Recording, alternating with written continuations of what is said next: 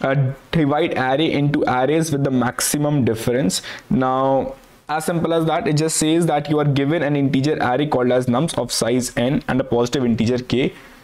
You are given an integer, solved it in the same way.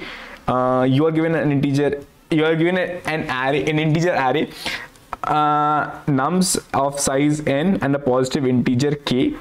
Now we have to divide the array into one or more arrays of size 3 satisfying the following condition. Now what is the condition? Firstly, we have to divide the array in the size of 3, one or more array in the size of 3.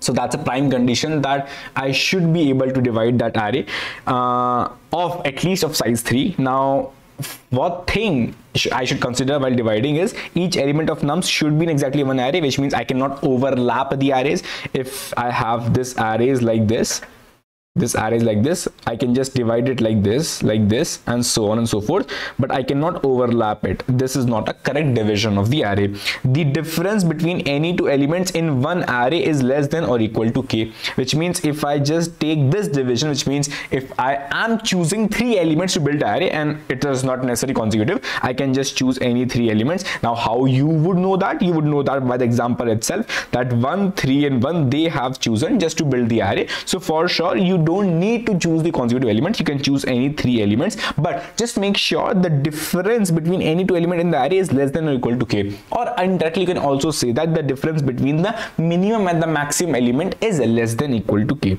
Maximum minus minimum element in this size 3 array is less than or equal to k. Now it is not specifically mentioned that you have to just make your array size as bigger as possible. It is just mentioned the minimum array size should be 3. It can be more than, divide the array into one or more arrays of size 3. Sorry, the array sizes will be 3, but it can be multiple such arrays. And is it possible to even divide it? Yeah, it is possible, because n will be a multiple of 3, so you will always be able to divide that in your array itself. Now we have to return a 2D array containing all the arrays. If it is impossible to satisfy the condition, return an empty array, and if there are multiple arrays, return any of them. So it is as simple as that. Your ultimate prime goal is that your minimum maximum element, if you will just grab 3 elements, and for sure the difference between the maximum and the minimum element should be less than or equal to k, right? So when you have to group all the elements, which means ultimately you will try to group on all the elements you will try to group on, and you would want that this and this difference should be as minimum as possible. Why as minimum as possible? So that it should be less than equal to k. If it is still more than equal to k, then if it is still more than k, then you cannot do anything. But if it is less than equal to k, then it is good for you. So for sure the obvious thing is you will try to sort this entire array down. Why sorting will help us? It will help you club the closest number close to each other, which means I will have all the numbers in this increasing order itself, or you can also have in the decreasing order, any way whatsoever you want. But the benefit of this will be that you will have all the numbers as close to each other as possible. With this, what will happen? I can just check, okay, if the difference between these 2 elements is less than or equal to k, which means it will form a good array for me. If the difference is less than or equal to k, it will form a good array for me. And why I will check? Because I want to build an array of size 3.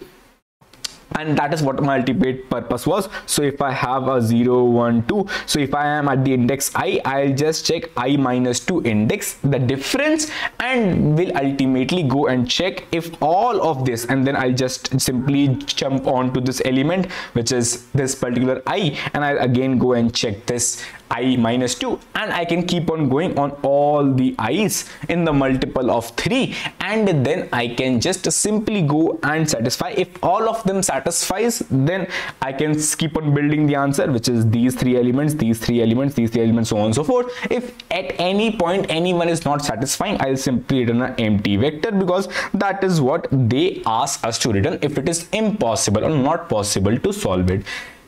And it will be the best possible option to sort, because after sorting everyone will be as close to each other as possible, and that would be the only possible smallest possible option. And I'm not saying the only possible, I'll say the smallest possible, as in the best possible solution can be if everyone is as close to each other as possible, so that difference will be as minimum as possible, and with that difference being as minimum as possible, it will be a higher chance to be less than equal to k. Cool.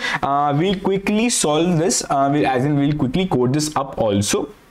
This was also a pretty easy problem. Just comment down below any other approaches which you guys took. We will be happy to take that too. So firstly, we want to have an answer, so we will just take the vector of vector. Now for sure, if you have the answer, you will have to as I mentioned, you'll have to sort your nums also. So I'll just simply, and yeah, just quickly, and yeah, just comment down below any other approaches whatsoever you guys have or took. That will be great. And we'll just simply do sorting of this particular number. Now I will start off, as I showed you, I will just start off from index equals to 2, and I'll just keep on going in my entire nums while I nums dot size, and also I equals to I plus 2, or I should say I is equals to I plus 3, because I will go in the multiples of 3.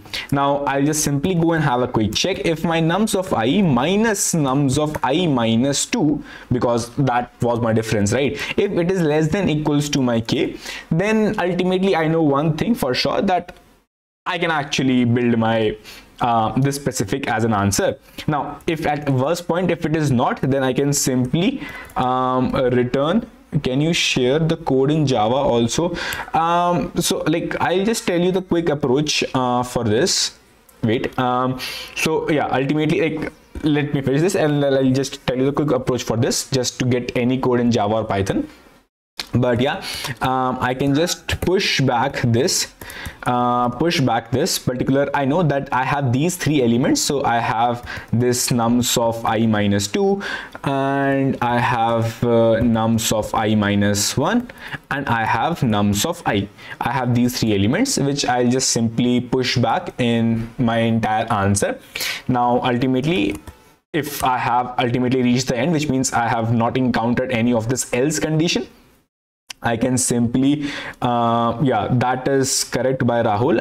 We can just simply, I was also going to tell you that we can simply go to chat GPT and convert that solution, which is as simple as that, which means if I just go and open chat GPT, so just ask chat GPT to convert the code in C++, convert the below code in Java, and just paste your code, and it will just simply go and convert that code, and there's a high chance that it will be okay. So just copy this code, come back on your editor, choose a language, Java, and then you can simply paste the code. It is public int, so just ask him to convert this to a int, convert list to a int. So simply convert list, or okay, I'll just can do a select of this and convert it to a int, and then we just quickly convert that to. Now we have our answer. Convert the list array to a 2D integer array. This is converted, I guess. Nums, okay, yeah, that is done. Let's simply copy this up. Now come back here, just simply paste this. Let's see if we have we would just want a solution which is from here to here, so just simply copy this up, cut and paste it here. It should be good. In rare cases, there, if the code is pretty complex, or we have used a pretty complex STLs, as you can see, if we have used a pretty complex STLs, it might happen that your code with ChatGPT would give might be a bit buggy, but just give him some test cases, or just read it through and see what could be the possible edge, like wrong cases, and then it will just simply give you the answer.